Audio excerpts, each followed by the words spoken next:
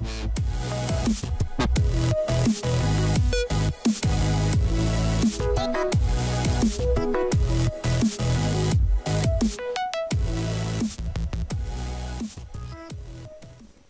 everyone, Professor Gull here, and we're going to do a drive swap for an Xbox. Here's a dead drive. It came out of the Xbox I'm repairing. Got part number on it, but doesn't work. Hasn't been able to read anything for a while. So let's go through the process of swapping some drives. I have a block of interesting bits that you'll need to take your Xbox apart. First one is a CRVT20. I'll add a subtitle here just so that you understand what bit you need. But CRVT20. It's like a star bit, and you'll need that to take the cover off the Xbox itself. And a screwdriver to fit the bit. So let me show you where the screws are at. 1, 2, 3, 4 under the foot pads. 1 under this sticker. And there's 1 under this sticker. You can kind of feel it if you push on it. It'll feel soft. And those are the spots for the screws. So let's get these pads off here. Now the reason I'm doing this is, like I said, his drive stopped working. So either buy a new drive or you get a donor Xbox. And he happened to have a donor Xbox around, so I said, bring it on over. I got the tools. We'll make this happen.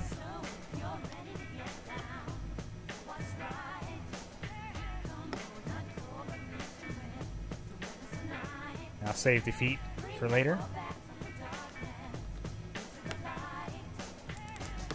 Since his modded Xbox didn't have feet, he can put these back on them.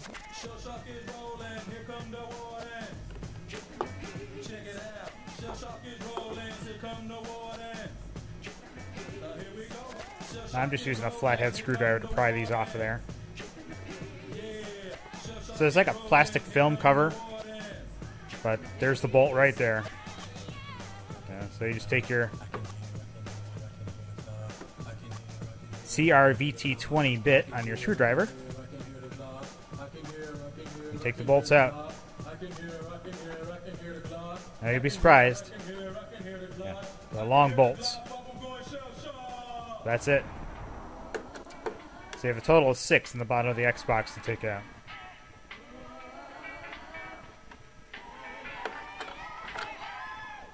And they do come in 2 different colors, silver and black that I've seen.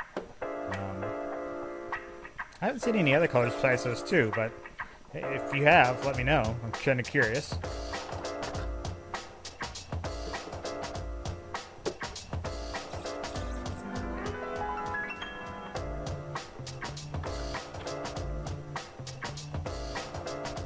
See it? There's one down here. There's one here. Now you could try to peel the stickers back, but I don't really care anymore, and he doesn't care. So I'm just gonna poke through the sticker and take him out.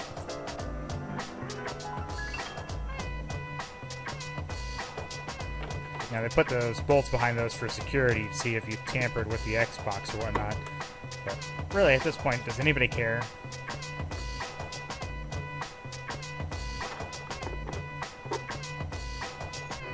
Alright, all the bolts are out. So now the cover will pop off. A little bit of a jiggle. And there you go.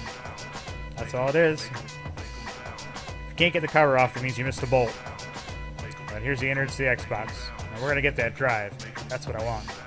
It's a ribbon cable. Take that out. But to do that, you want to take it off this little tab here.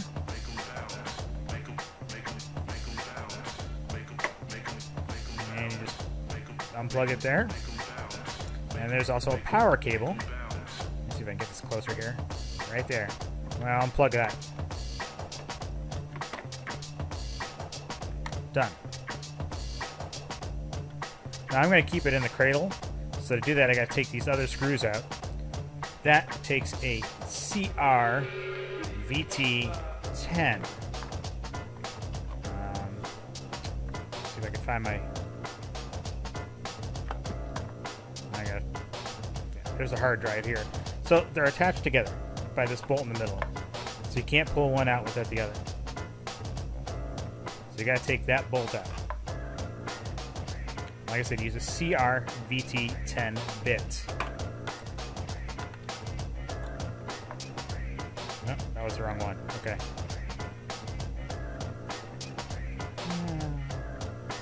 This is the fun trial and error. There it is. CRVT10. It's a little star bit. Like I said, hopefully you can find one of these. And I got my bit set. I can't remember where. Hardware store. Sure does come in handy. So we'll take these little bolts out.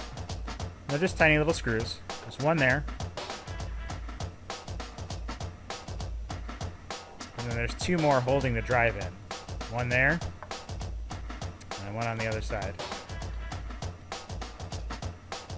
Hold on. Gotta take this off my screwdriver here.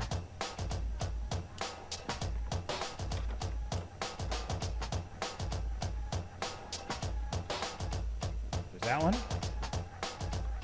I'm going to try to pull the screw out of this. I doubt I'll be able to get that out of there. If not, I'm going to take the whole carriage out anyway.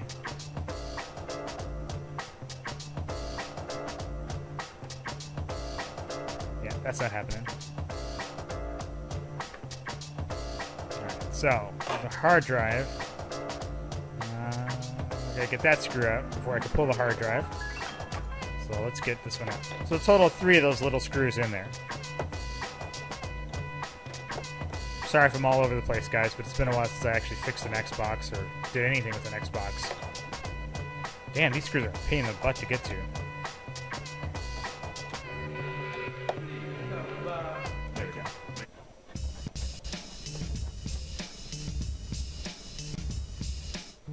So now we can pull these cradles out. If you pull the whole hard drive cradle out, trying to be a little forceful, be gentle. It should just slide out. There's nothing else keeping that in there. I'm going to unplug the ribbon cable. And then there's a power cable to it too that runs down the side. But I just want to move it out of the way so you can pull the DVD drive. So there it is. All you got to do is lift it out. And watch your hands. There are some sharp metal objects in there. So just be careful.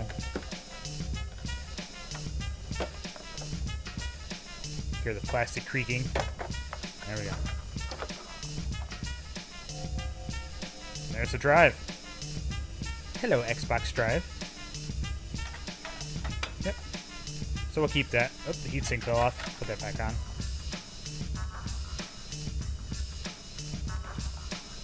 I don't know if that's a heatsink or a secure clip. Oh, anybody got any insight on that part? I'd be curious to know. Now, these drives aren't the same drive. But being that they both came out of an Xbox, they should work. I know there are some compatibility issues, but I'm going to take the dead drive, put it in this Xbox, just in case he wants to use it for parts. Although I don't know what other parts you'd want the other Xbox for. God, that enclosure's a pain in the butt.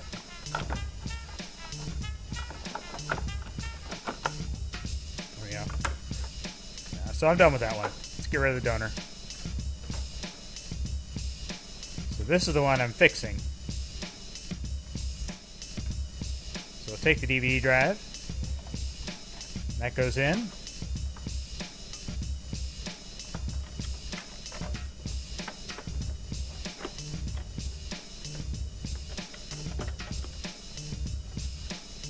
You kind of feel it pop into place, but you can give it a little push on it.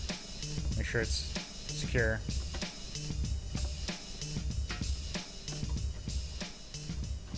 And I would recommend screwing these in first before you put the hard drive in. Makes it a lot easier. Like I said, this was a CRVT10 bit.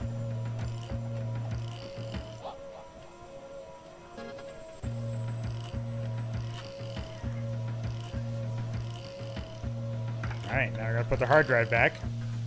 So there's that power cable I was talking about. So it runs up the side of the cradle.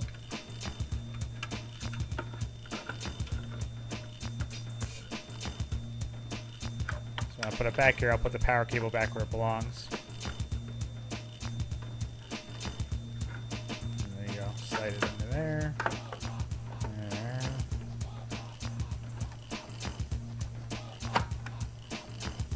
Pop it in there.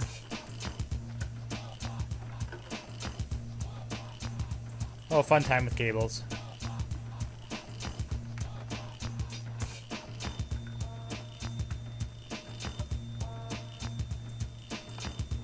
Alright, so let's try to fit this enclosure in there correctly.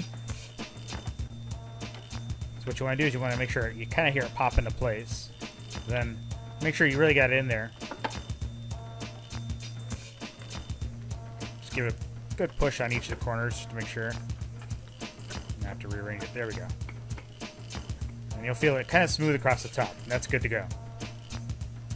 If one of them sticking up, not good to go. So I'm going to put this screw back in this one. Seeing that this modded unit, they took the screws out and never put them back. And I personally prefer to have a secure drive, but to each their own. Okay. Now all I got to do is hook the ribbon cable back up. And give it a good push. I probably would have been smart if I had done that before I put the drive in, but yeah, it's not that difficult to do. There you go. And then do the same thing with the power cable. Make sure you hook that up or else, well, it won't work. Ta-da! So let's put the case back together.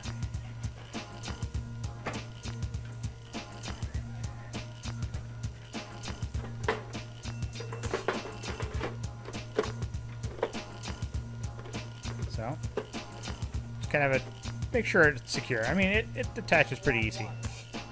I'm going to put the black bolts back in. 1, 2, 3,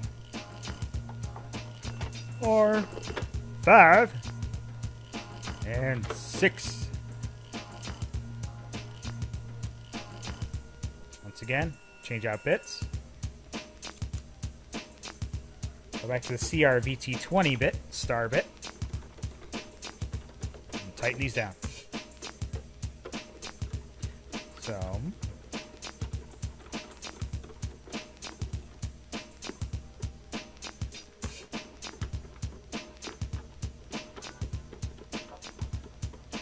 and this one.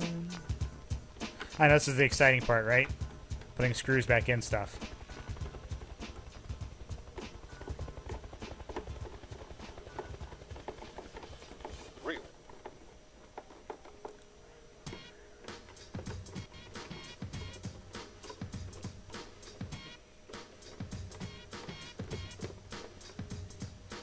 Alright. I'll have him put the pads on himself, but there you go. All done. Drive swapped. So I was working on that Xbox, and when I was swapping the drives, and I did the drive swap. My friend's box here runs, Evolution X here, and he couldn't launch the DVDs anymore because the drive stopped working. So let's see if all of our fruition came to a good conclusion. I'm going to throw in a regular Xbox game first before I get to this arcade disc over here. Alright, so let's put this one in, because it couldn't even read regular games. So let's see what this does.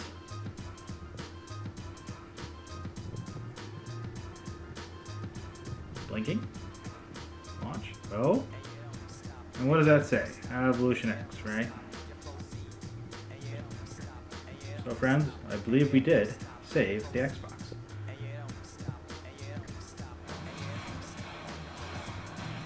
HQ? Huh? That's definitely reading the disc.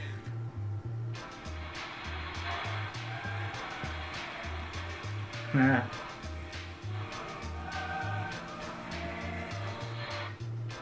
So destroy all humans. Functions perfect.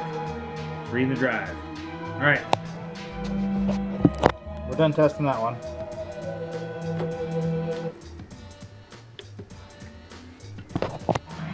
The best part is that when I put this new drive in, I got the drive to slide in and out easy. Some of them stick. These are smooth, beautiful. Well, that just has to do with that heat sink plate that was on there.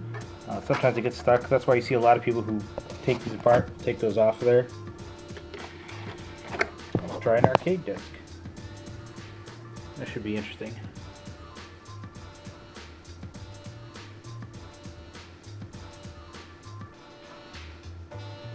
Still getting Evolution X. Now, I will admit, this drive sounds a lot quieter than the other one did, so there you go. Name X. Insert coin. Beautiful. So there you go, guys. You can repair an Xbox by getting a donor one. I know you can still buy drives online and stuff, but this was my solution. And since he had an extra one sitting around, my friend of mine will be very much happy to have his Xbox back and work in order. So thanks, everyone. We'll catch you next time.